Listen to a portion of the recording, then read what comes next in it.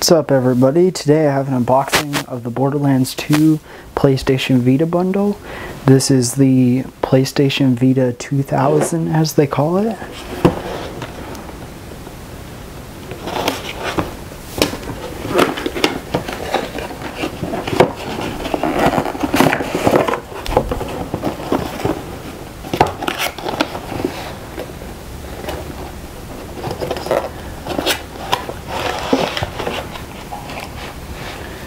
So as you can see inside, first you get the 8 gig memory card it comes with, the Borderlands 2 download code, which it's too bad that that's not an actual game because that would have been a lot better. Also with this one they have paper AR cards, which kind of sucks.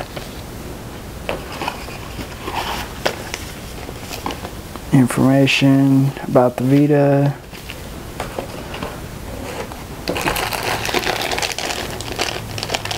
One cool new thing is that it does have micro USB. That's a big plus over the proprietary of the old Vita. Charging cable. And then the Vita itself. Wow. It's really thin and really light. Noticeable difference over the old one. I did have the original Vita and I sold it to get this one.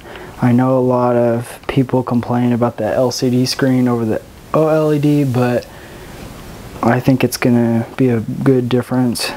Like these big pads on the back.